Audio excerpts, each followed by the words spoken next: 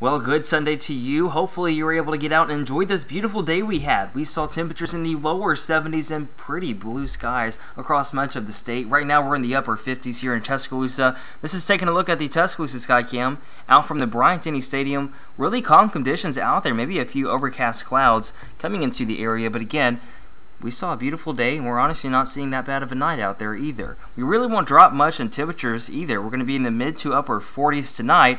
Some of us probably in the upper 30s for the far northeastern part of the state towards Gadsden, but again, still relatively warmer than what we were last night. And speaking of warm weather, we're going to be warm over the next 5 days. Look at these highs, staying in the 70s, so we're going to get a taste of spring. And I'll remind you that spring is only 11 days away, the official day, even though we already had the first day of meteorological spring.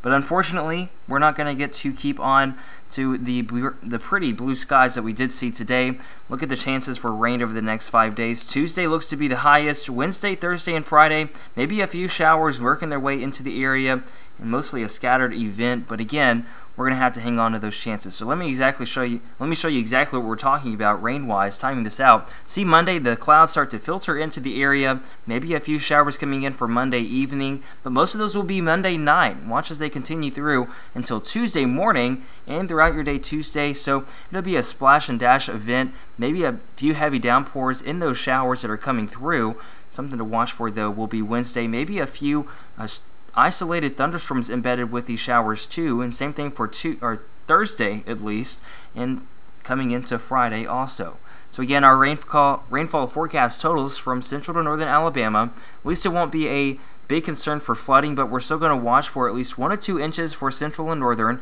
Alabama, and a little less than that in the southern part of the state. Now tonight again will remain a little warm out there compared to last night in the mid to upper 40s. We're going to start to become cloudy as we watch that system start to make its way in for tomorrow night into Tuesday. And speaking of tomorrow, we're going to be warm in the lower 70s with maybe an evening shower coming into the area. Now your 7-day forecast again looks to be mild. Look at the 70s going all the way across the 7-day with rain coming in Monday night into Tuesday. A few isolated thunderstorms coming in for Wednesday and Thursday. But again, we're going to start to see a little bit of taste of spring as it is only 11 days away.